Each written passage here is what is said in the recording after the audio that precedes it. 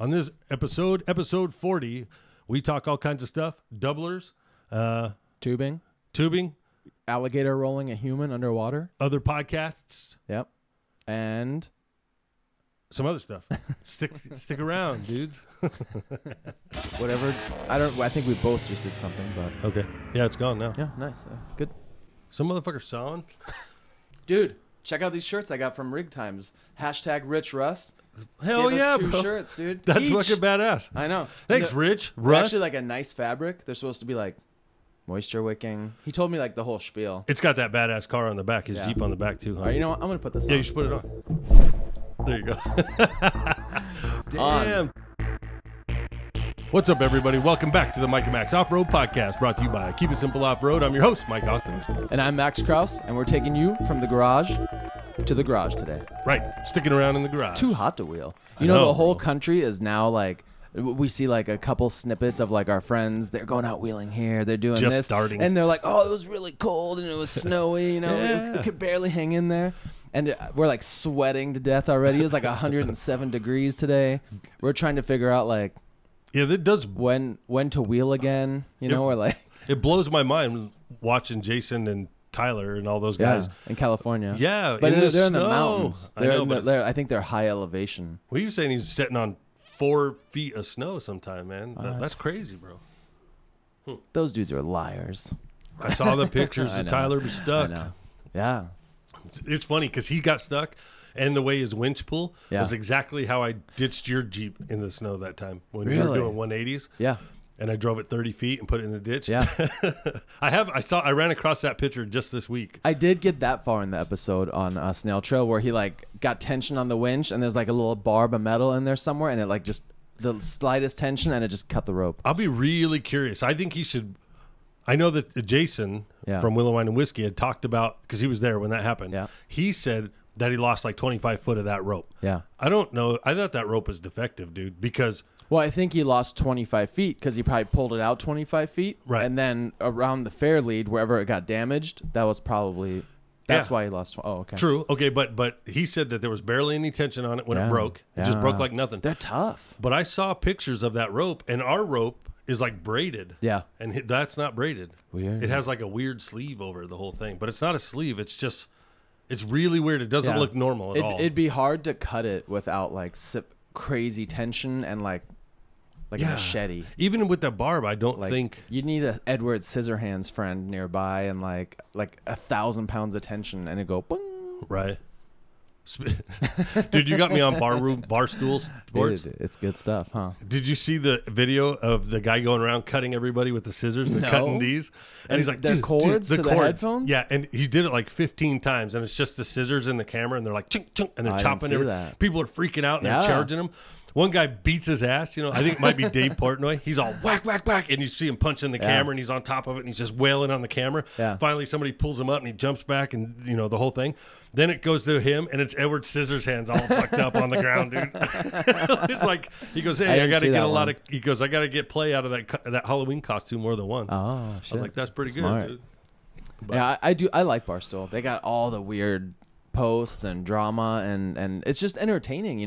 They're like the best source of entertainment during this like quarantine For time. just fun Dude, shit. They have like between the unboxing, the daily pizza reviews, their drama with the podcast. They're like, dude, they are like top of the charts on like a ton of stuff. I mean, unless you're going to exclusively to Spotify, that's the only thing that like beats the From drama. Joe Rogan.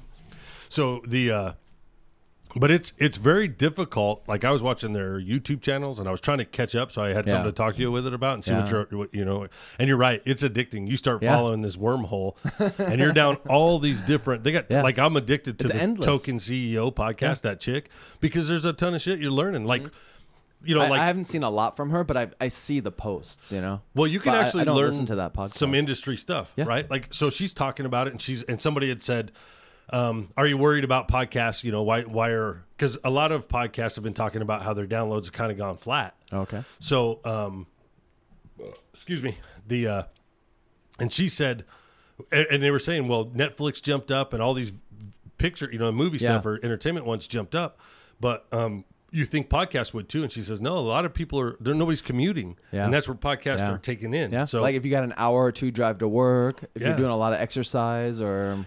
Even myself, I haven't been listening very much. Or while you're at, like, I listen mainly while I'm at work. Yep. Which I'm still listening and I'm still at work, you know what I mean? Exactly. But when she said that, I was like, you know what? Unless I'm working, I'm not listening at all. Yeah. Because the garage is music. I will listen to some in the garage. Like I'll keep headphones in to keep like distractions out, you know? And like it's a mix between music and podcast stuff. I find if people are talking in there and it's not music, I end up the Jeep fights back the whole way. Are you gonna get Spotify Premium? I might. Yeah. Dude. It's 3 months free right now. Is it? Mm-hmm. What do you all get with it? Because isn't Spotify just no music? ads? No, apparently it's podcast. Well, we're on Spotify. I know. Oh. You know what's weird is the memorial. So go click subscribe. Oh yeah, yeah. So on with the I don't know where we left off. We had a camera issue, folks. But back, the Token CEO. Yeah. She was just saying, like the downloads because we're not listening in the car as much, and and that's it. So don't sweat that shit out. Any podcasters that are new, like us, we're new. But because I was panicking, I was talking with Steve from Total Offroad podcast today or yesterday, maybe. Mm-hmm. It was pretty funny. He's like, call me, bro. I'm like, fuck. I gotta talk on the phone, bro. He's like, well, I can't mess with 80. He's hauling 80 tons, 80,000 tons or something. Oh, so he's got like the whatever the he's not allowed to legally text. allowed fucking. I was like, all right. But actually, we talked for like an hour. After you talk to Steve, then you got to do your daily Jason call. No, Jason's been leaving me alone because he hasn't been communing, I think. So he's too funny, man. Like, I get a call. You got 3 designated phone hours a day, dude. Like we get a call from Jason. He's like, Mike, give me a call, man. I'm sitting here in traffic. I'm like, can't you text, bro? Can't you text, Jason? No, man. I need you to give me a call, bro. No, Jason. I stole this from Howard Stern. I'm going to try to figure out how to work this in. Nice. Howard, what's your mom's name? Max? Franca. Max. What does she call you? Maximum? What's she call you? Yeah, Maximum. Maximum, Max, it's your mother. I got to hang out with your mom more and figure that out. Why are you holding the beers with 2 hands? Yeah. Anyway. That'd be more, that's more like it. Okay. Anyways, yes. So, yeah, barroom sports. Barstool. Dude, it is awesome. And it's fucking everywhere. I'm trying to watch you're just now coming into that world of like all their it's crazy. Like they do 2001 or something. Yeah. Did you see the walkthrough? That's a whole side tangent, bro. But that guy's funny. Like he's all Scooter Braun called? Scooter Braun called, right? Oh, fucking Scooter Braun called. I did hear that one. Oh, I think that's the one I sent you. That dude is so funny, man. Like, he's like, what'd you think was going to happen? I don't give a fuck who you are. Oh, we're going to sign the contract now because Scooter Braun called. Scooter Braun. Yeah, Scooter Braun called. All right. We kind of fucked up. Sophia wants 50% of call her daddy back. Oh, all right. Oh, you want, Superman, you want it back? You think we give a fuck about Scooter Braun? We do things our way, the fair way, the right way. Oh, Scooter Braun called. Oh. Then let's give back 50% to Superman, who fucked up his fucking girlfriend's entire career and relationship and life for the time being. But Scooter Braun called. Scooter Braun, like, what do you think's gonna happen? What world these people live in? Oh, Scooter Braun called. It's good now. Scooter Braun called. Fuck off. If you don't know what we're listening to, who would? Well, how could we make that example? Like, let's say we're trying to make a deal with someone, right? And like, oh, the fucking mayor called. Right. Cool. About Mike and Max's off-road podcast. Like, right. Cool. Like he keep it simple. Needs to be kept in check. You know, like the mayor called, the Avondale mayor, Goodyear mayor. Yeah. He said, Mike Austin, are you the CEO of Keep It Simple Off-Road and do you own the IP for Mike and Max's Off-Road podcast? I need you to call me immediately. I'm the mayor. Right. We want to renegotiate the contract. Oh, the mayor called. Yeah. Doug Ducey called. Oh, Doug Ducey? Doug Ducey. If you don't, you just got to go look up Dave Portnoy, dude, and just look at anything that guy has. God, awesome. The way he talks is hysterical, man. But yeah, dude, if the mayor called me, I'd be like, what? Like, what do you want? Like, no soliciting, bro. Get out of here. Take a hike, dude. Yeah. Whoo. All right. In other news, I got a bunch of parts huddled around the Jeep ready to go on. Like what? My circuit breaker that I think is dying every time I winch. That's right. My new LED headlights. Amazon?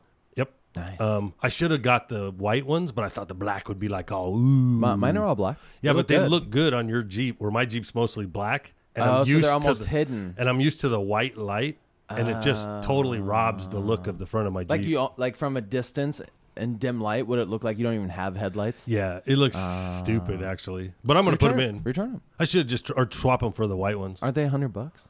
Not Or even close. Not even. Yeah, they weren't. They were like $78. $7.99. Yeah, Something. I mean, not $100. $7.99. Right. Like, we're not bling bling. I got my Can't live get stream 7. stuff in. Did you bring it? No, you're gonna take the box today, right? Yeah, I'm to, gonna to take start a lot of this crap and figure it out. yeah. I've been talking with Angel. Good. He's got it figured out. He has the same box. He's the one that talk. It's Yeah. funny because every time I talk to him, I spend money on camera gear. Yeah. And every time I talk to like Steve or you guys or hang out with the group, I end up spending money on parts. You know what I Yeah. mean? So, yeah.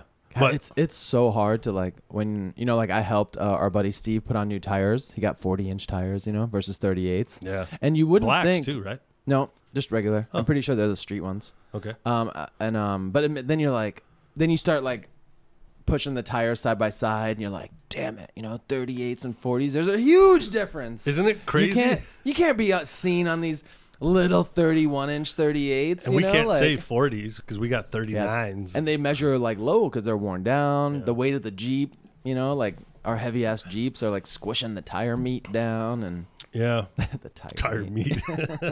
Dude, after hearing about Jason and the Snell Trail and Willow Wine and Whiskey guys, a snow trip, and Jason saying Tyler knows how to snow wheel, we clearly don't know how. Yeah, we got stuck within 10 feet a couple of times. Wow, that was a bad one. But at the time, no lockers, little ground clearance. We didn't barely air down at all. Like no beadlocks at the time. Oh yeah, no. Now I want to try so bad. I wish it was snowing here. Yeah, so Mike was talking about a story where we pulled up to like this cool little gas station in Flagstaff. We knew it was a forest road, and we got stuck, and we could still see the gas station, and we were so stuck that we couldn't get out. Like nowhere. Like we tried everything. Everything like just made you go further into the ditch. Oh, is that the time you're talking about? Yeah. Oh, yeah. And there's 2 times. The big Ram pulled us out that time. Same day, It's like a Power Wagon Ram or something. Like he had a big old winch up front. And the lockers and all that. He luckily pulled us out. And we're like, you know what? We're going to call this day short. We had the entire gas station staring at us because we made it literally like 30 feet. Yeah. All right, let's say 45. Okay, just 45 feet. Just for pats. But dude, the snow, maybe at the time I had 35-inch tires, no bead locks. I didn't air down that much. Plus, it's cold. It was easy 3 feet deep. And it was only Mike and I and my Jeep. Like there's nothing to even winch to, dude. And we basically right away, because you don't know what the road is or what's on the side, and there was a ditch on the side, and we right away started drifting into the ditch, and it was just game over within, I'm gonna say 45 feet. Yeah. I'm gonna give us a little cred. And then you did go back and forth like 10 feet. Oh yeah, yeah. I think we were able to do something, but both the driver's side tires were just stuck in that ditch, and we were not getting out. Yeah. And that guy, we didn't even flag him down. He just showed up. He's like, these idiots. These morons. I'm gonna show these guys you need a truck to wheel in snow. That was the first time we had ever seen the Power Wagon, and it comes with lockers and all kinds of shit. We're like, damn, big right old out of Dodge the gate, 4-door truck. Out the gate, badass. Then we were trying to work the Osmo, and we went to that. I think it's the same day, right? Was it the same day? When you drove my Jeep? Yeah. I think that was different weekends. Oh. I'm pretty sure that was totally different weekends. So it was another time in the snow, and you're driving down and pulling the brake and doing like a 180 spin. I was trying to do a 360 like in the movies, but it's more difficult than you think. And we had just bought a gimbal, so we were trying to like do this gimbal with the Osmo, and we tried a bunch of times, and you had it down a few times for a good 180, and you're like, you want to drive? I was like, hell yeah. Like more like 10 15 feet, and I go to swing it wide to do a 180 right into a freaking ditch, man. Buried it to the headlights. Or, I don't know, not the top of the hood, but definitely like to the headlights, definitely to the fender, and it was in the mud too, like down in there. Yeah, like it must have been like all snow covered road, hard pack, and then again the side. It must have been all snow melt and mush and like mud. And then the pool was more than a 45 degrees straight. It was almost 90 degrees to the only tree to your left. Yeah. And then across the whole road. Yeah. Remember all the mud and shit packed in the back of the rim? Yeah. Because it drug it up out of the ditch sideways like that. Yeah. We were laughing pretty funny though. And then that Subaru drove by. Wasn't a Subaru like a little with no problem with studded wheels? Oh, is that what, I don't remember exactly. But I think again we're just in my Jeep. Yep. So I don't remember if that was I don't think it was the same day. I think it was Because one of those times we went from like north of Flagstaff on the 40, and we tried to go to the edge of the world. That's where we were doing the 360s in the snow because it was a pretty wide road and Mike couldn't stay on it. And somehow I had to go wider. And then the other time I had found that forest road and like I knew it wasn't closed for some reason because they close a lot of forest roads. I think you were doing work up there or something and you spotted it in your old work truck. I think so. And then we just went up to explore. 3 hours later, we left without wheeling. Right. Speaking of the old Jeep, you'd be happy to know I actually have the Fire, some pre-wheeling from Sandy Beach, some little clips of that loaded, the build, the old Jeep. No, yeah, I have the old Jeep, a few wheeling clips. Nice. The fire that took place from all the different angles that everybody had, the guy driving by. Yeah, like the Facebook videos and some of that stuff. Yeah, some of that. Then I have your buying the new Jeep loaded, the Liberty. The cutting it down, turning it down. I basically what I'm getting at is in a long, stupid ass way. I have all your shit loaded up on the timeline right now in the process of making the build video. Yeah. So every clip I have is there. I'm awesome. I'm getting it together. So that should come out in the next week or two. So that's awesome. Yeah. I'm excited been patiently to see waiting. Well, you know what it is? I never had the story because we weren't super comfortable talking on camera yet. Oh, okay. So we don't. Yeah. So I'm just gonna have to put it together without words and then go in and do a voiceover on it, explaining what the hell's going on. So I like it. I'm excited to see what comes out because I wish when you were in the crack that you could have said like you had an ending. Well, that's it, folks. You know what I mean? And we ended it like we didn't do that because that'd be a cool So the first time. The first run out on the Liberty, I fell big time into a crack and just crushed the side. Massive crack, yeah. It just crushed the side of the Jeep. So you ever watch Dirt Every Day? Yeah. And those guys beat the shit out of it, and then they end it when they're stuck. You know what I mean? Or the brakes, they end. Yeah. Like I know the wheels fell off of it. Did you? Yeah, the Dodge pickup. Did you see that? I think so. The movie or the edit was done, and they beat that thing silly just getting it back off that road, like getting it back to camp. Like no matter, just force it, just muscle it back. It was broke to shit, and they didn't get back till way after dark, man. Oh, shit. And they had all that while the credits were going. You know, it's crazy because you look at that and you're like, oh, they're not really willing it that hard, you know. And they always have a goal. We got to get to that tree, and then that's our goal, you know. So, but that one was cool, and to see them literally beat the shit out of that pickup on the way back down, like man, they really are willing. So, or they don't care about that vehicle whatsoever. They're like, it's for the show, it's cheap, it's a throwaway, we'll salvage the good parts and toss the body. So I watch all those shows on Motor Trend, and my favorite is the Roadkill guys, you know, the Roadkill stuff and Roadkill Garage. I don't really care for this new format. They used to do every episode, like all the episodes would do one a month. Okay. And you only got it one a month, but you got like 6 different shows. So there's every week you got something different. Yeah. You know, I love that. But now they're hoarding everything, and they'll release like 6 of the Roadkill only, and then 6 of the Dirt Every Day, and then 6 of the Roadkill Garage. To give the people a break, huh? Probably. Yeah, or probably to give the editors a break, so they're not every freaking where. So I don't really know why, but I downsize the film crew that way. Like so sometimes, you know, like there was a few episodes of Dirt Every Day that were just like they're like, you guys are making up shit now. You don't have any more ideas. You know what I mean? Like the Magnum snow thing, or like the sand is a Magnum sand car, like where you're like, okay. It was like a wagon, the car. Station wagon. Yeah, it's like a station wagon. Yeah, and or they just put sand tires, like you could just tell they're out of ideas sometimes. You know what I mean? And but the Roadkill Garage just came out, and their second episode, they're in a boat, right? And I was like, a boat? Like, you know, because Finnegan did one. They did one with Mike Finnegan where they drove a truck, they pulled the engine out of the truck, put it in a boat at the lake, drove the lake, and then put the engine back in the truck and drove home. So I like, this already played, guys. You already did this. But it was Steve Dolchitz and Freiberger. And anyways, they're not really into it. And there's not a lot in the episode. The engine's already kind of built. They put it in a boat. And they're like, yeah. But these guys were having so much fucking fun on the lake, dude. Like the first half of that episode, I was like, all right. Yeah. But I was completely turned by the end of it. It's a good episode. So it's just fun to watch. I found myself smiling through the whole back half of that episode. And the footy, bro. Like from the Willin' every weekend, where they're like, yeah, we'll get some sweet footy for the gram, bro. All those terms that he uses. The footy is awesome. Nice. Footage. Hell yeah. We're on a side tangent. Sorry. No, it's all good. Right. It's good. Sorry, guys. I haven't been watching as much Motor Trend. I don't have it on my main TV. I actually just have it on the phone. So I I don't know why. I just need to either log in on the TV or. Well, with all the fucking bullshit in politics going on, man, and you say, I've been snippety, bro, at everything lately, and it's like, so I was just like, I'm watching way too much shit in politics. I just needed some entertainment fun, so I stopped everything and went back to the old stuff. You know what I mean? Music, what you enjoy. Yeah, the stuff that makes you happy. And some of the stuff you can't really change much. Like, are you going to be upset all night, or are you going to watch something you enjoy, and then during the week you can get back to the important things? Exactly. And when it comes to politics, I think people that stay the hell away from it are the smart ones. You know what I mean? They don't really get involved because you're not really ever changing either people's sides on any of that crap. You know what I mean? Yeah. And I swear some people just love to argue. Dude. They're very strongly opinionated, and then they'll just get like, it'll escalate. Bro. And then and even your own friends, bro.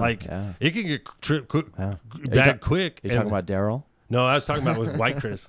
White Chris? Yeah, White Chris and I kind of got into it a little bit on the Messenger thing, Yeah. And the chat. And the it was infamous chat. So here it was over Mark Cuban, right? Oh. A Mark Cuban the comment. investor? Yeah, the Mavericks guy or whatever, the guy from the Shark Tank or whatever. Yeah. I think he owns a Mavericks. You guys were arguing which one of you is going to date him or what? No, somebody posted on there and I was like, "Oh, that dude's a fucking crook." Or not a crook. I said, what did I say? I said I saw a thing where he was tattling on all these businesses, right? Oh, shit. But I just knocking him out of the way. But I did a headline thing. I read the stupid fucking headline and I commented off the headline. And then Chris is like, "Really? You don't like Mark Cuban?" And I was like, "Fuck that guy's a rat."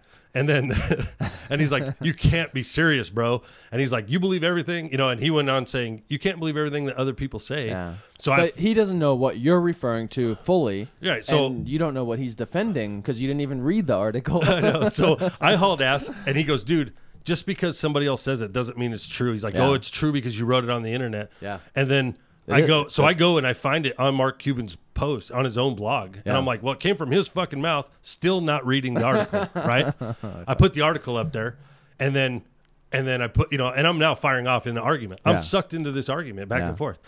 So while this is going off, I go and read the article while we're in between this. And I'm like, oh, I'm completely wrong.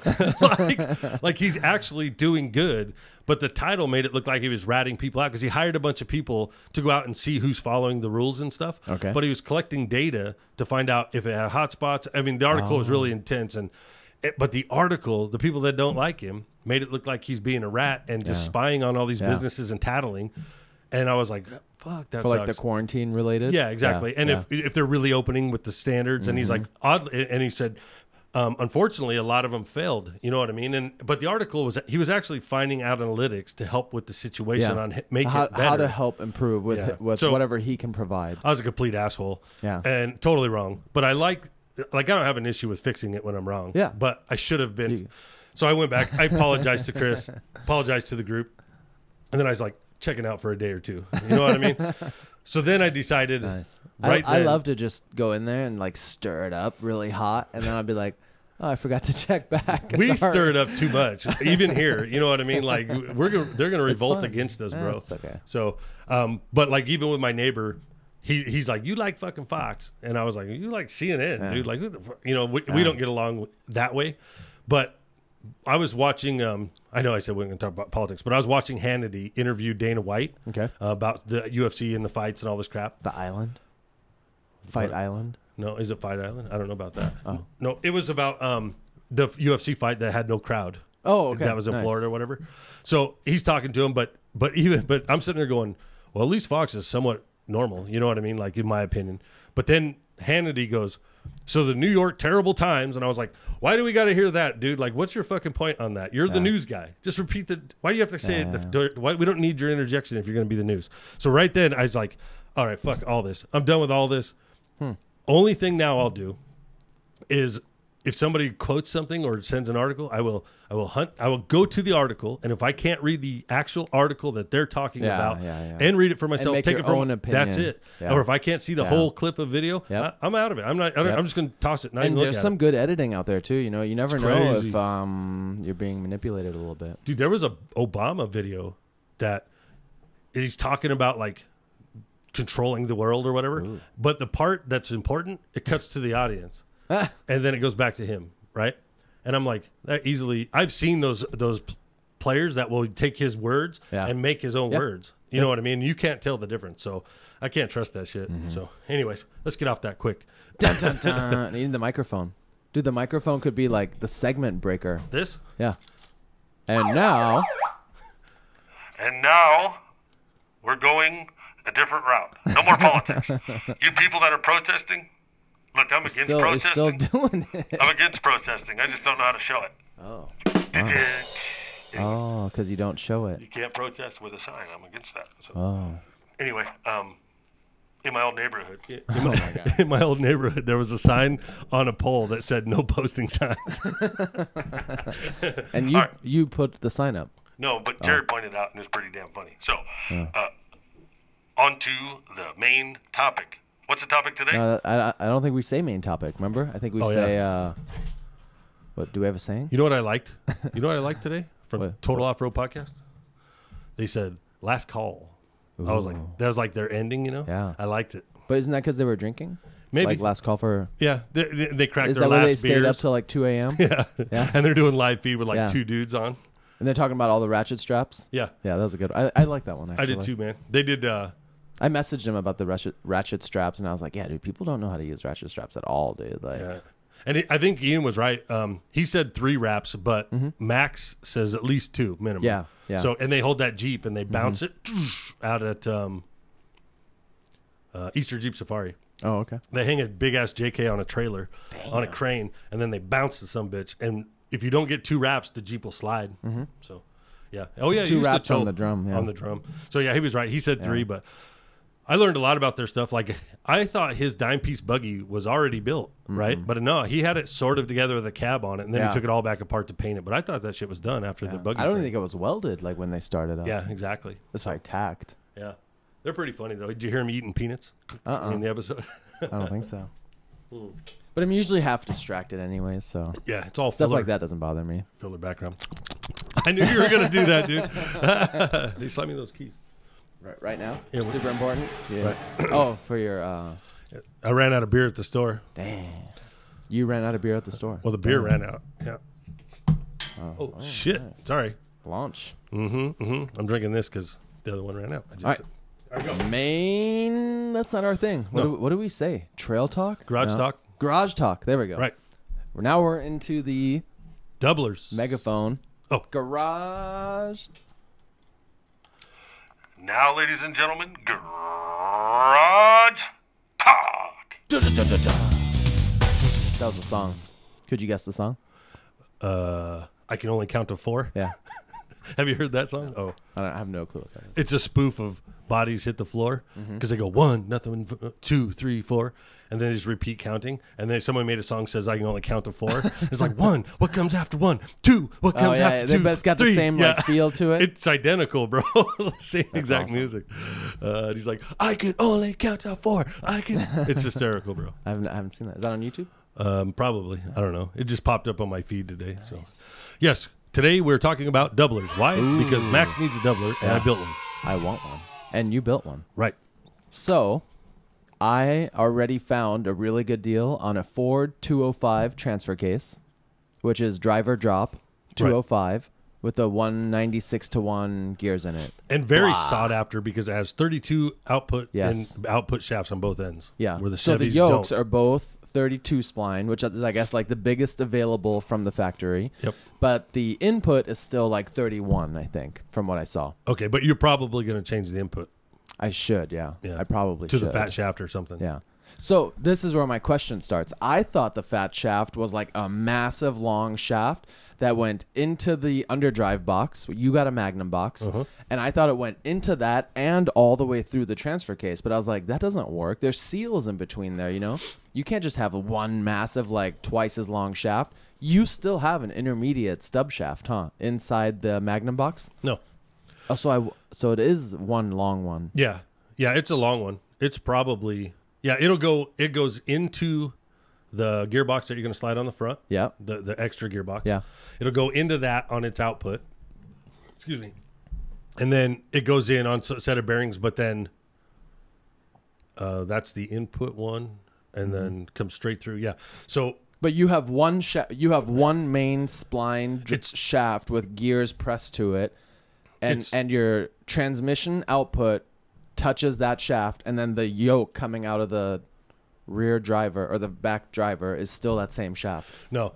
It's two pieces. So the back unit on it is it's its own separate piece. Yeah. That you put that whole back end because there's a gear on it, huh? Yeah. It has a yoke and a gear, and, yes. it has a female version, right? Yep. And then you put that together first, and it sets aside. Then you build the whole case, and then you put that in. So see, that's the part it was very hard to see online. There's a guy out there on Keep It Simple Off-Road that has an awesome video. I watched it.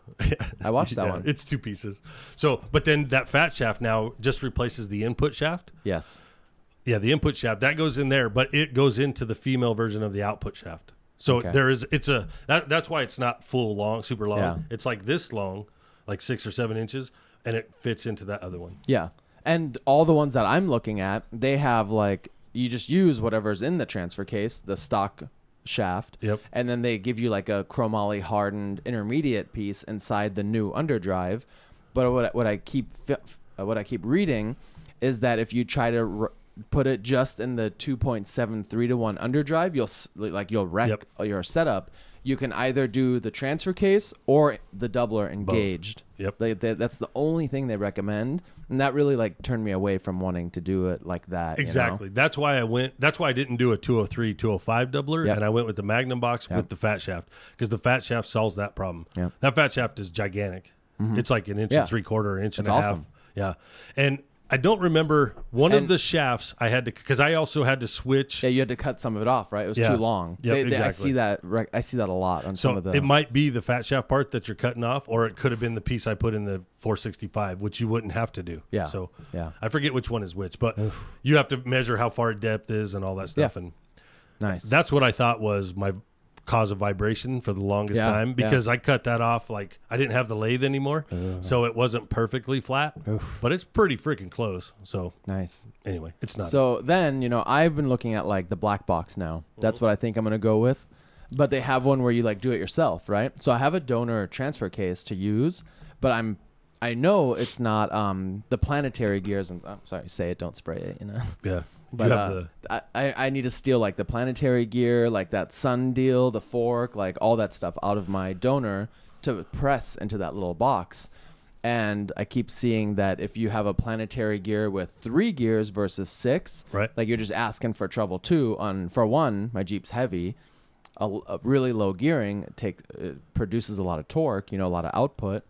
And I'd hate to like ruin something that I spend a fair amount of money on. When you have it apart, you should do that. The 6 gear, no matter what. Yep. And to prep for this episode, I was watching a bunch of videos. Yep.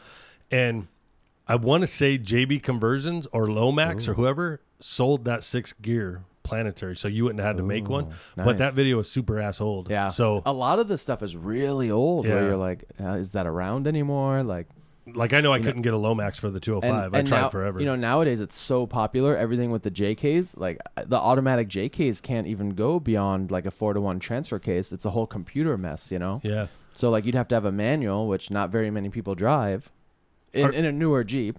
Let me ask this. I know you're going for inexpensive, right? Because you could do a 4-speed Atlas and get anything you wanted. Mm-hmm. Up to a 10-to-1, and that would solve all your problems. Yeah. So you do have an option there, right? Like, because I know for a while you were like, "There's not a lot of options for what I have to."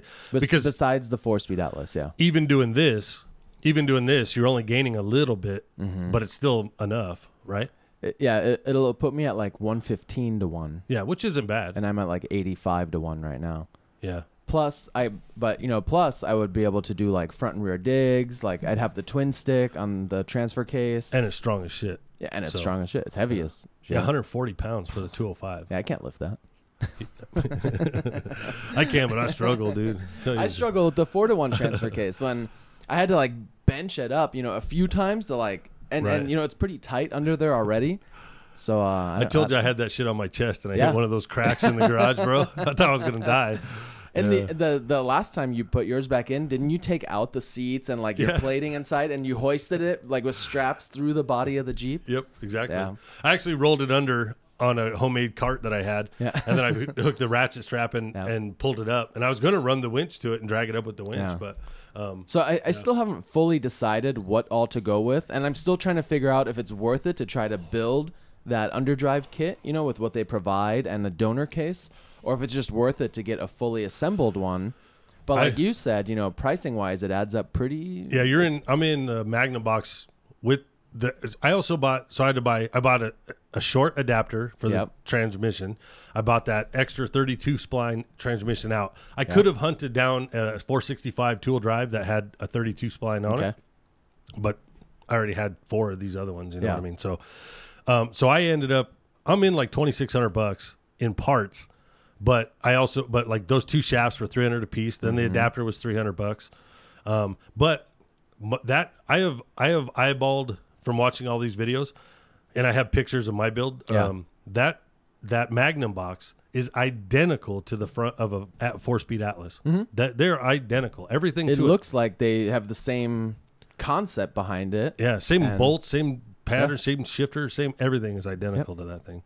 So we know it's going to puke everywhere. But and you can add like the Magnum box, the black box. You can add it to a 2-speed Atlas and make a 4-speed Atlas.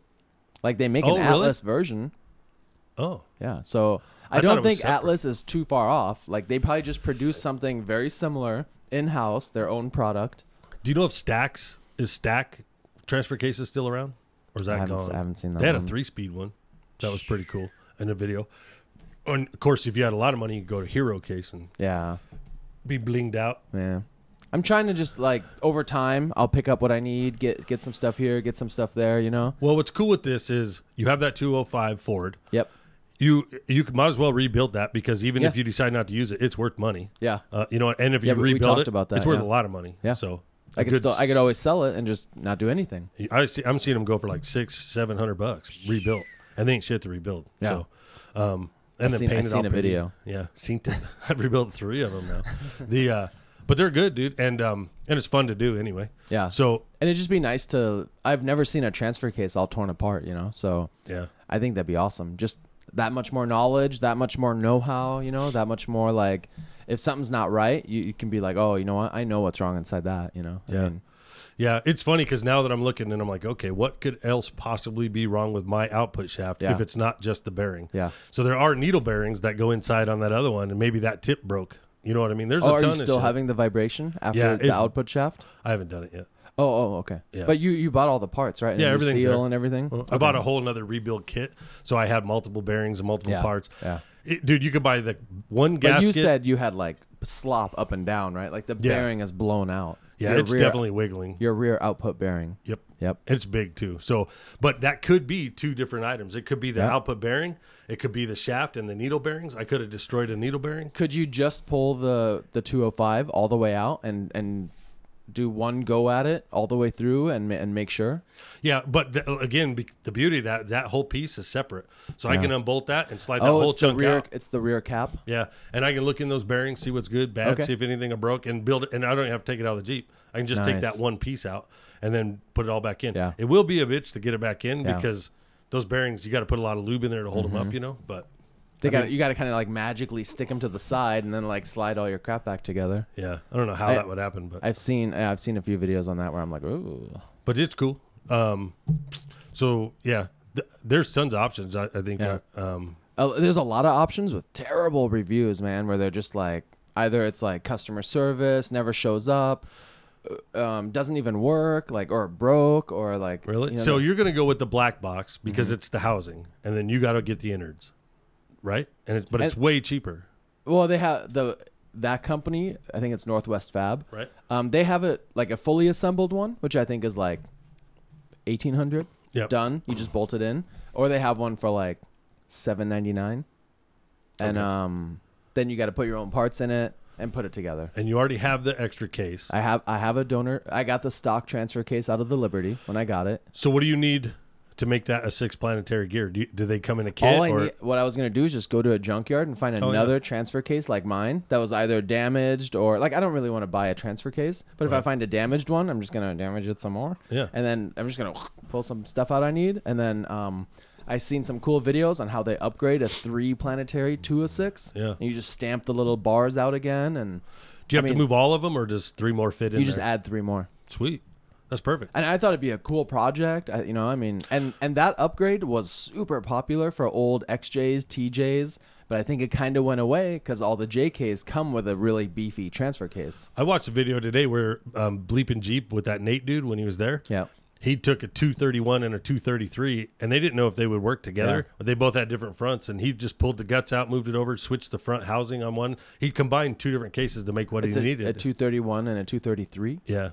And he said it worked fine. Nice. But I don't think he was getting better gearing. It's just a better outputs. Yeah. So yeah. But the fact was is like they took that shit apart without wondering, and they're like, yeah, it worked. Yeah. You know what I mean? And if we can find one where like the car's all wrecked and there's some damage to something, like all we need is some internal parts, I mean. The only fear would be if it goes wrong and now you're extra $700 out, and that the headache. Okay, hunting it all down in the headache, is that worth just $1,000 to get what you want and we know it works? You know what I mean? Yeah. So because if it came down to Northwest Fab at 1,800, and Magnavox at 1,900, I'd probably go with the Magnavox, even just because. Well, they build everything to include with the fat shaft. It's all designed around like their setup. Yeah. I just know a lot more people with a Magnum box. Yeah. So I don't know. You know what I mean? But like Vern and those guys, when they use them, they're buying the whole built kit with a 205 and everything straight from ORD. Yeah. So that would have been nice too, because my shit still leaks. Damn. Oh, really? Thank God I have a skid plate to catch everything. So what do you think still leaks on yours? You know what? It's just the gasket. It's the inspection covers. It's, that's a boatload of weight in between all of them. And, I don't know. I've already found 2 of the adapter bolts loose, and they're all really weird to get to. You know what I mean? They're very hard, and they're studs. Well, they're not normal things to install on. Like, it's not made from the factory. And I got the little tiny. I got the short. I needed to keep it as short as possible, so I got the short shaft and I got the short adapter, and I shaved like 6 inches by doing that. And it's literally the shortest doubler setup you could have. Nice. But at any rate, by doing that, the fucking tool has to be this most custom tool to get to these bolts. That's awesome. Right. But I mean, I definitely just want the. Like I have other issues on the Jeep drivability, like because I have the 4-to-1 transfer case in it right now. So like I don't have the power to keep it in 4 high. On like let's use a trail example like Crown King. Right? Like I can't be in 4 high off-road and like make some of these steep up and down hills. Like I'll stall mid-hill in first gear, 4 high. And if I go 4 low, I can't go over like 25 miles an hour without like wrapping out 5th gear. And I don't think it's like you don't want to be in a transfer case like racing 5th gear, like just 4,000 RPM. There's and if no way that's good. Let's say your 5th gear is past the 1-to-1, and it's like who knows if that thing's strong. I'm sure that thing's not meant to be taking that kind of beating. So I'd love to have the 2-to-1. And I think that'd be perfect for like all the like getting to a trail, like all the dirt roads, going camping. I think the 2-to-1 would be perfect. And then any rock crawling, you just go double low, 5.33 to 1. Yep. First, second gear in the transmission, whatever whatever feels right. I know since I've redone it, we'd have to look at Jeeper Creeper or whatever the calculator again. But I know that Grim Jeeper. Yeah, that thing's invaluable, man. Yeah. So it's awesome. I know that like when we're out back and all those. The normal times, I'm just cruising with just the underdrive in. Yeah. And I'm the 2.73 to 1. Yeah. Yep. And the transfer case isn't even engaged. So like, which is again, that's a big no if you don't have that fat shaft, right? Exactly. So that's the best version. Like I like that. That is fantastic. You don't like the 2-to-1? You still think it's lacking too much? Like it's not enough gear reduction? The 2-to-1 is perfect for like Crown King. Oh, okay. You know what I mean? Yeah. And then, but like we're out back and where it's a lot of little rock crawling, then the 3-to-1 is perfect. And then the technical, when we're on the steep shit, that 5-to-1 is dead perfect. Now my gearing will still be different than yours. You're at like 159 to 1, I think. Yep.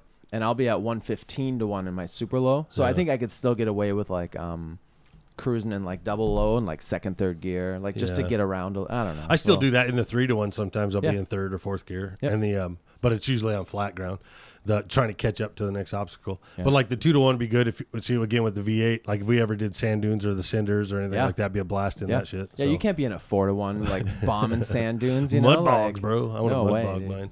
You just I'm debating. I don't know what's the best way to go. I'm still bummed. This lingers in my mind. Last time we were in Payson doing the Pyatt Draw Trail, and during the obstacle, it never dawned on me to try to freaking ram into it in second gear. I kept hitting it in first, you know? Yeah. And looking at the video, like, the tires are going pretty slow, you know? Like, if I could have got some wheel speed on it and just burn up it, like... It's crazy when you're, like, I do the same thing. I hear the fucking duals going, whoa! You know, my engine's at 4,000. It's so... and you can see the valve stem. Yeah. It's like, what?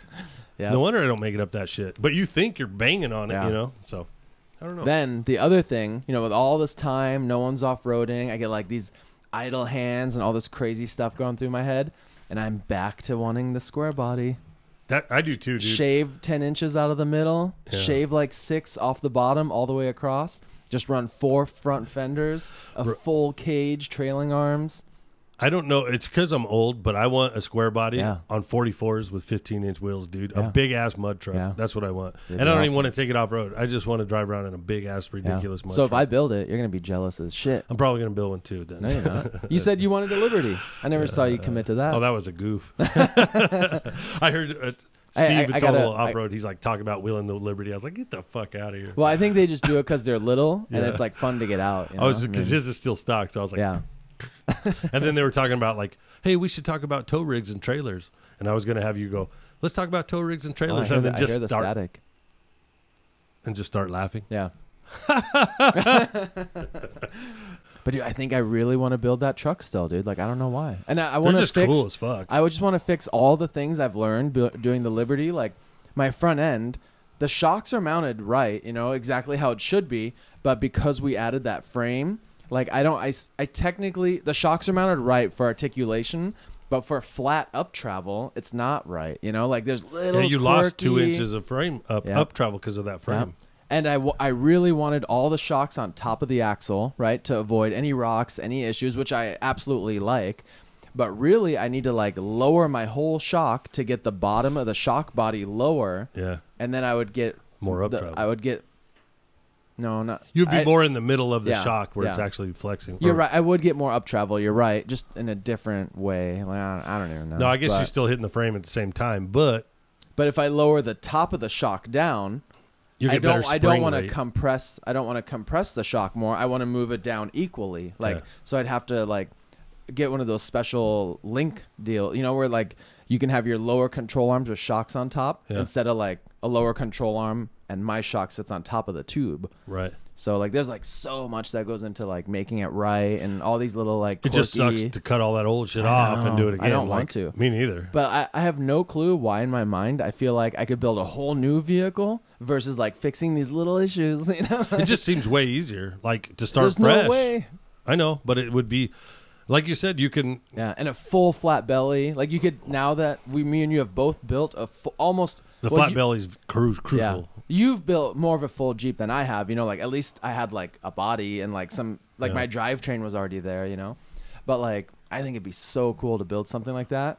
And in my mind, I'm like, oh yeah, well, last time I did it, in 4 months and no big deal. But that was a rough that was like nonstop 4 months. Isn't it crazy how hard it is once they're working to get out and do anything on them? Yeah. It's that's my biggest complaint. Like and then I saw a really cool video when we were wheeling Volcano and I was like, the Liberty's cool shit, dude. Yeah. I was like, why would I change? Why would I even dream of getting rid of it ever? You know, like, but then again, I don't want to build a whole new brand new parts on everything. Like I would need all my axles, coilovers, winch. If you were to do the square box Chevy for real, right? You would buy the box, buy the Chevy or whatever, throw everything away but the frame and the body and everything, and then build the body. A cab. Yeah, build the cab, build the body, build the fenders. You know, but cut all that shit out, dovetail it in. Are you going to leave a full body or just tube it and then bring in the sides? The body would lose like 10 inches out of the middle. So you would have still a bed floor and everything. Oh, okay. That's what I'm wondering. So like, I think it because I would want it like, it's too big. The cab's way too big, but I like how it looks. But I need to like, I want it narrower than the Liberty, and I need to take probably like 6-7 inches off the bottom just to like not be sky high and like. I would love to be able to buy another body for Willys. and do all the stretch like I want. Dude, $300 offer up. Oh, really? Well, those are usually huge piles of shit. I'd really? love to buy a $3,000, like the remanufactured like from the factory aluminum or like something. So it's ready to go. It's all pretty. There's no more, and then cut it how I want it. Put the stretch on it, and then move everything over. And in the process, redo my roll cage. Yep. There's a couple major mistakes on my roll bar, and but just things you learn over time. I'm sure there's no way my Jeep build is like perfect in any way either. It's the one that got me big time are those spreader bars on the bottom, and I didn't put the two tubes together. I got them like this, and they're just gonna cut that shit right in half, dude. And I've seen it cut your arms off. Yeah, yeah, come right through my elbow. But and then I'm sitting there going, my welds aren't the best on those ones. Yeah. And now you got that new automatic welder, so you can just go to sleep while it welds for you. Pretty much, right? But. So I don't know. It's never fucking ending. Yours would be easy.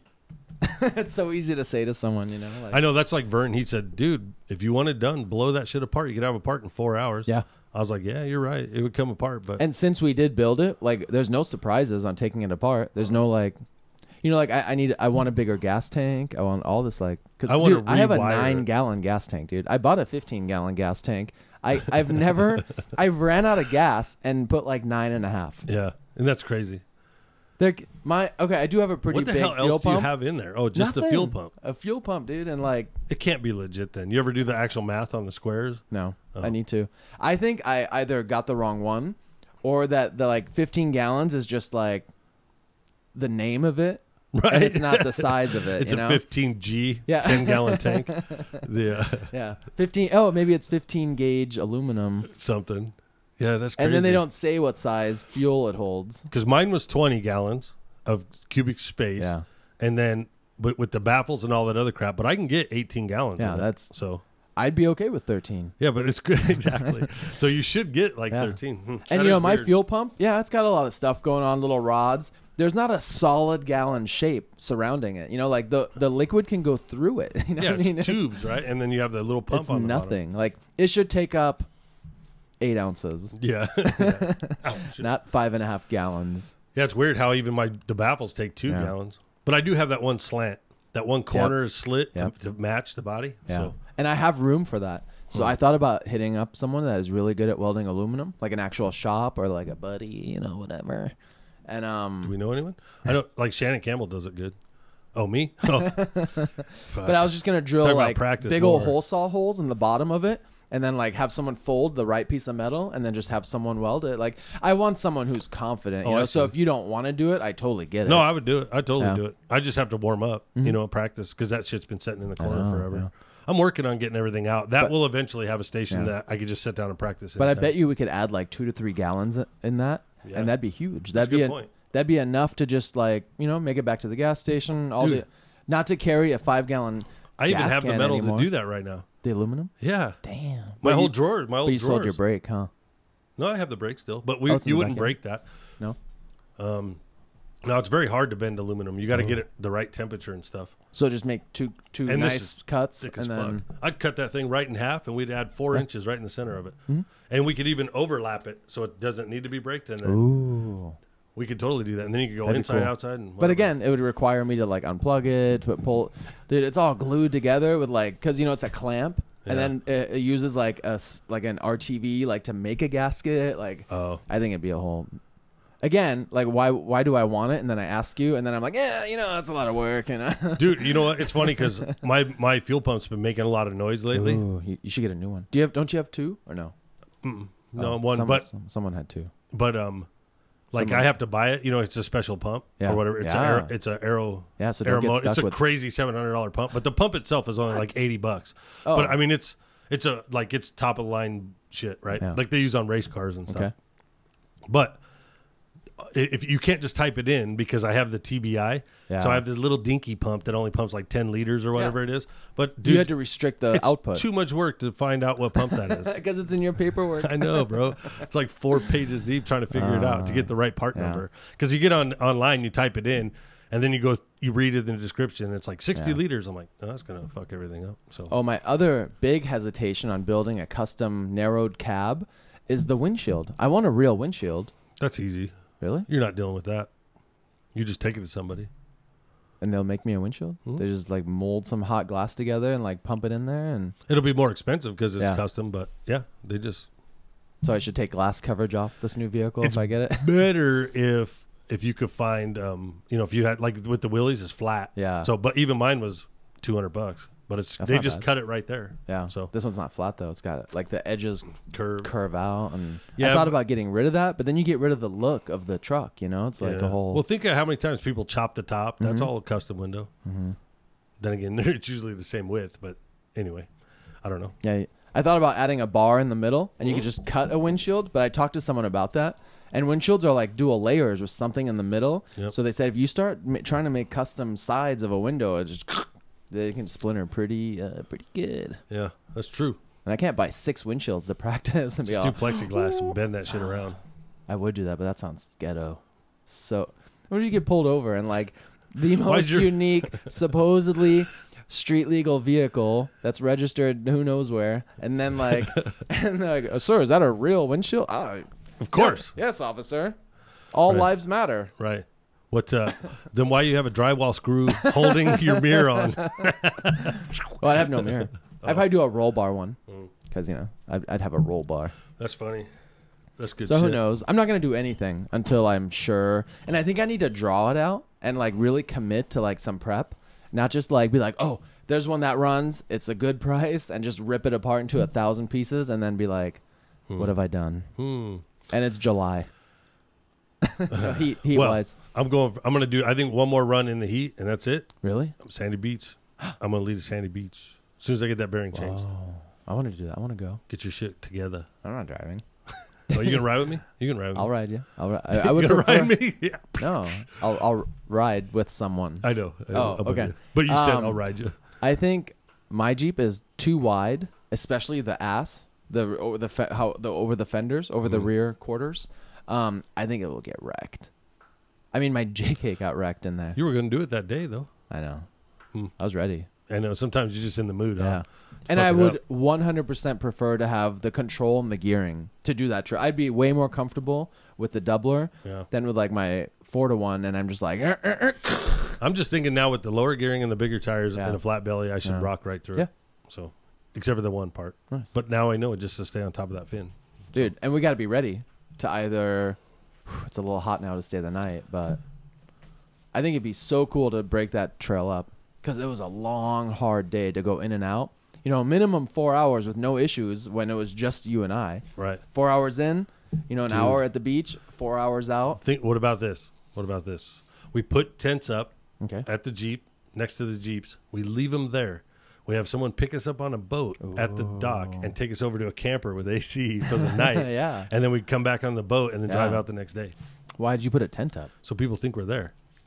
Because we're leaving the Jeep back there. Do a secret like disconnector, like take the battery. We'll take the batteries with us. All right. I have the secret disconnect. Yeah. Where is it? Yeah. Let's do this little answer question thing. What day? What's your middle name? What middle school did you go to? Oh, I don't know. Right. Oh. Okay. What else? So we've decided. I'm out of beer, so we can't do last call. We know nothing moving forward. Same shit. But hey, you know what? We're going out of wheeling season, so we can just talk about other people's wheeling. No, we usually do like night wheeling, break it up a little. We do some stuff like. I am planning on, that overland trip I did, that big one. Yeah. I'm gonna go. Like that. I am gonna do that again. I want that place I found out in Alpine or Luna, New Mexico. I just want to go spend a couple days out there in that grassy place, dude. So, but it's not gonna be hard wheeling or nothing. Yeah. But I want to go do the little towns and all that crap again. I'll let a couple people know. Yeah. I don't want a big ass. Obviously not White Chris, because he's the. No, no. I'm just kidding. No, I think he got mad. I always razz on him pretty good, but I think he can take it.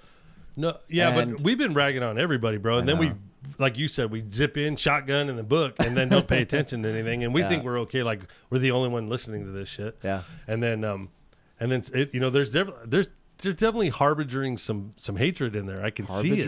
Harboring. Yeah. Or harbingering. Dude, Orange Chris though, he went out to the San Hollow. Yeah, and did the Fallen. Yeah. And he was pimping a Keep It Simple shirt. But so I appreciate that, bro. Nice. Dog. Yeah. Yeah, I actually read some of that in the chat recently, how like a bunch of people were like, they weren't airing down so much, and some people fell into like these weird cracks and stuff, and he had to like show them how to wheel. Yeah, that's what I said. I go, bro, he's showing the guys how to wheel, like, because they dug that one thing out of there, and then he walked right through it. And like, the one person I'm referring to, like, he had beadlocks. He's got like the same tires we run. What was that red car? The red Jeep? Who is that? I don't know. Yeah, what is that? What you're asking? Yeah. Oh, it's Wreck-It Dave. That was Wreck-It Dave? Pretty sure. No, I think that was something nice. I don't think that was Wreck-It Dave. I mean, you know what I mean? Like, Dave wouldn't have cared. He just I think it said Dave in the screenshot though of the Instagram thing. I'll have to look. That thing looked unless brand there's new. Another Dave, I don't know. It looks super nice and brand new. That's where they winched it off the rock so he could drive through and not See, I scratch didn't see the that. shit out I of just it. saw Chris's photo because it was a screenshot of Chris like saying, "Oh, look, I was in San Paulo. I'm so cool." Oh no, that was me that screenshot it and said, "Look you at Chris did? showing everybody how to wheel." Yeah. So, but in that post, it said Dave. And they're talking about a red Jeep all flopped over, and I was like, "Who better than Wreck-It Dave?" yeah, but it was a brand new fire red Jeep. Okay, and I think it had doors and everything. So, and that's not Wreck-It Dave.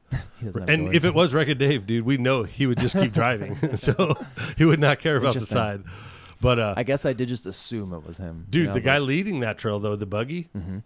Now I want to try digs. That guy went straight up on that wall. Front digged over to the crack and then wedged up the crack and over. And I was like, that's dope. I could do that now. I think on that, where the front's light and it's a smooth rock, I think I'd be safe doing a front dig. You don't want to do that shit like dragging it with a 44 bolt or 44, Dana 44. Yeah, the 60 would be nice. All right. Want to play a game? Sure. What do you got? All right. Because is this rapid fire? No, this is like, I'm going to give you some topics and then I'll tell a story. Because I have you are gonna tell a story? 1, 2, 3, 4, 5, 6 topics or 6 stories. Oh, and I just pick one. Yeah, I'll just tell one. Nice. So, my very first camp trip ever. Okay, what would Max do? We already talked about doublers. Old man acrobatics. Where Mexican bingo or drowning guy. I gotta go with drowning guy. I'm just too curious. The drowning guy. So. My neighbor, the Joneses, right? So he's got those fancy ass jet skis and everything. Yeah, they're like really high power. Like, isn't it like 300 or 400 horsepower? Like, yeah. And every single time he goes out, every time he's got quads and jet skis and. Oh, hang on, I have an interjection. Sure. Does a jet ski have horsepower or sea horsepower? Ooh. Let's go with sea horsepower just because it's cool. Seahorses are cool. And You remember that guy's video? Seahorses rule. I'm sorry. That wasn't that good, but go ahead. So every time he goes out, he loans his shit out to everybody. You know what I mean? But every time he goes out, something breaks. Something goes wrong. Something breaks every freaking time. So, and he always says, "That's what I get for being a nice guy." I'm like, "Well, quit loaning your shit out," you know. But so he's driving. They're coming back from Humbug Cove. Okay. So basically booking across the length of the lake, right? It's a trip in a boat. Yeah, exactly. Like a comfortable boat. It's far. Like I couldn't imagine doing it on a ski doodle or whatever. At least you can do 80 miles an hour on those bastards. So you're moving. But like it's like sitting in a race car, right? So, like it's tough. Yeah, it definitely beats you to death. So he comes up against a jet ski by itself. Oh, okay. Cruising the lake by itself. Another jet ski. Oh, no person? No, that he could see. There's a dude hanging on the back. The jet ski's about to go under. Like he's pulling the jet ski under. He's sinking the whole thing. The man? Yeah. This huge dude. We're talking like 500-pound guy. Oh my God. Right? And his life jacket doesn't fit him. He's got just the one clipped on his top. Is it choking him too? Yeah, and it's coming up, and he's full fucking panic mode, bro. Yeah. Like he's drowning out there. So do you do a big bow around that? Like, do you avoid the situation? That's what I said. I go, did you throw your blinders up and you just keep moving or what? And he said he saw it and he was like, oh man. And and he thought about it and he went over to see and he goes, do you guys need help? And the guy's like, hell yeah, I need help, man. He's like, no, we're not okay. He asked if he was okay. Okay, you're good. So he's like, you okay? No, I'm okay. Anyways, so this is Jim's brand new one, right? Yeah, like nice, high horsepower, super fancy. The only person that's rode it is me, yeah. And it was like for a few minutes, and he's like, "All right, give it back." You know what I mean? So, and he totally trusts me. The guy gave me his truck for King of the Hammers. Nice. So, at any rate, he goes over to the big guy. I don't want to call him fat, but he's a giant guy, right? Mm-hmm. So 500 pounds. I think it's safe to say he's fat. He's pulling the fucking ski down with him. He's bearing the ski, his own, and it was trying to run, but going, and he couldn't get up on it, and he was drowning in his Can you life shut jacket. it off, or will that sink it? I don't know. To tell you the truth, I don't know. It's a good question, but. So it was kind of pulling him and the drag on him and the weight and everything. And he had another guy that was trying to get him up. And when Jim went over to like, here, get on my ski because it's a way bigger ski, you know? Yeah. So he pulls over to him. He's like, grab the back. And now he's on Jim's ski and he's got Jim's ski almost nosed up, like trying to sink that fucker. Because they're sitting together like buddy to buddy. Yeah. Well, yeah. So he swung in like this and the guy went like off of that ski to Jim's ski and was hanging on, and Jim's has a ladder on it, right? And he says, Jim's like, he's like, help me, and he's like, I'm not getting over near you, dude. You're gonna fucking drown me. You know what I mean? And Jim's a little guy, dude. Yeah. Like, so he sits there and he's yelling at him, grab the ladder, and he's like, I don't see the ladder. Okay. He grabs the reverse, the thing that puts it in reverse. It's this on accident.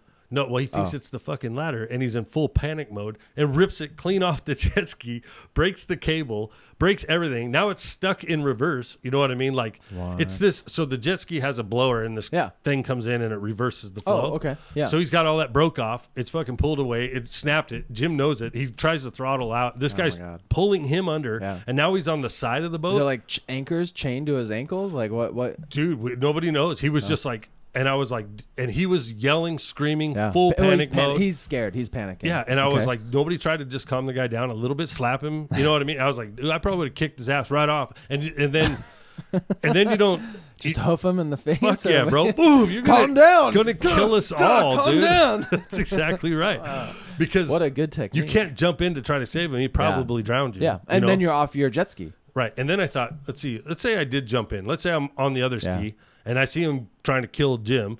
If I jumped in to try to hold him, be like, bro, we got you. Relax. You're going to Hasselhoff him. You're going to dive in. Yeah. I'm going to Baywatch, bro. Yeah. I'm going to do a big swan off the back. Belly flop. Yeah. Then I thought, what would I do if he was trying to drown me? Okay. You probably drown. I'd swim down as fucking hard and fast as I could. I'd take him with me. And then, so he's really panicking. Yeah. You know what I mean? And then I'd do a alligator barrel roll, death roll with him. You know, at least this is what's going on in my head.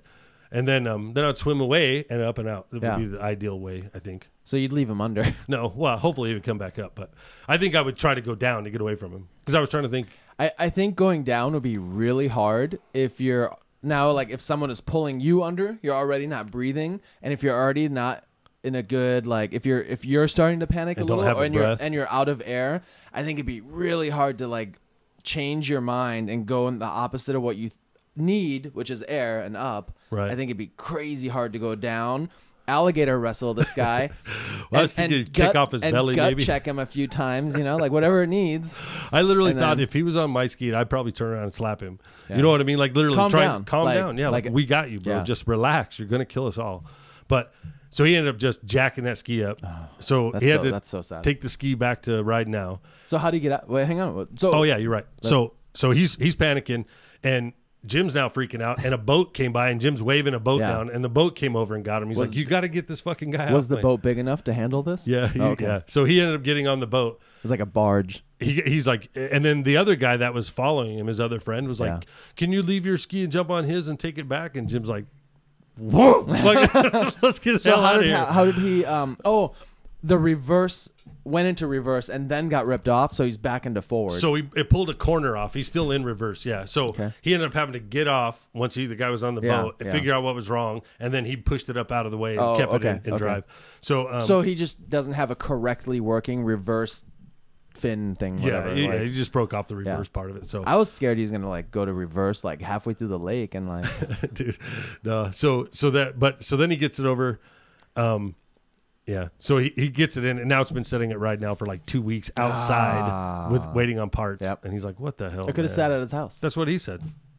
And I go, he could be polishing it. I was like, "How do they get it off your trailer?" And he's like, "Oh, they just drag it off, dude, dry off the carpet onto this fucking cart." And he's like, "Now it's all crooked on the cart." And I was like, "We should just go get it back, dude." Yeah. And he's like, "You could fix it." Well, probably, but it's under warranty and shit. It was like $900 in parts. Is that crazy? Damn. But. Yeah, and anyway, that was it. So the large man lived? We don't know. Probably. He made it to the boat. Yeah, he got on the boat. The barge. Yeah, he got on the boat and then he booked. Nice. He left. But poor guy. That's funny, y'all. Can you? He just took Nope. What? I can't hear you. Dude, thank goodness, like that he does own a newer one and it does have a warranty, and he did save that guy, hopefully. And yeah, it's crazy though. He loans the quad out, gets destroyed. brand new jet ski gets destroyed. Well, it doesn't get destroyed. Hey, you know what loves a little bit of water in the lungs? Corona. Oh, does it? if it's yeah, isn't that what it does? Disinfectant. Respiratory infection, water in the lungs, you drown, you die. You probably died. Alligator roll, and then you freaking someone throat checked you underwater. Yeah. Oh, I just let go. Oh, that's good shit. Yeah. So, all right. Dude, but you're right, man. When you panic, stuff goes bad. And sadly, I think a lot of people drown at the lakes. Oh, I bet. Every year. I Like bet. the Salt River, they get too drunk. Dude. Yeah, I mean, who dies in 2 foot of water? I guess. But you know what? I've been down that river dragging people out at the end and trying to get water in them, and they can't. They're incoherent. Yeah. So that's actually kind of common. So yeah, that's crazy. Well, 10 a week. I mean, I mean, big. like, yeah, Ted Tesmer and I, we sat there for a long time, dude, just pulling people out at the end. I've definitely been tubing where we were drinking too much, and I made it to the bridge, which is like halfway. Yeah. And I woke up on I-10 and 83rd Avenue. In a car? Yeah. Really? You passed out that whole time? Yeah. I mean, I must have been walking or something, right? But like a full blackout. Yeah, no memory. And they got fucking tacos. And I didn't have no tacos, and they're all, well, you were asleep, you know? And I was like, you can't just get me a couple? Like, dude, that's funny.